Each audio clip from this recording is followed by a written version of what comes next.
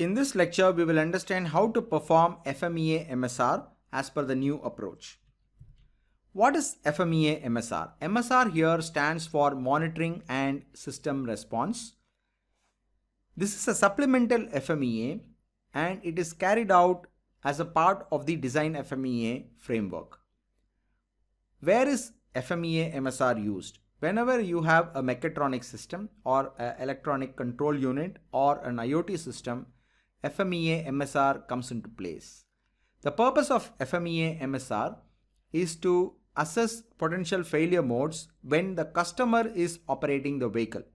What impact it has on the customer, how well are we able to monitor such failure modes, and what response does our system give when it detects a failure mode when the customer is using the vehicle.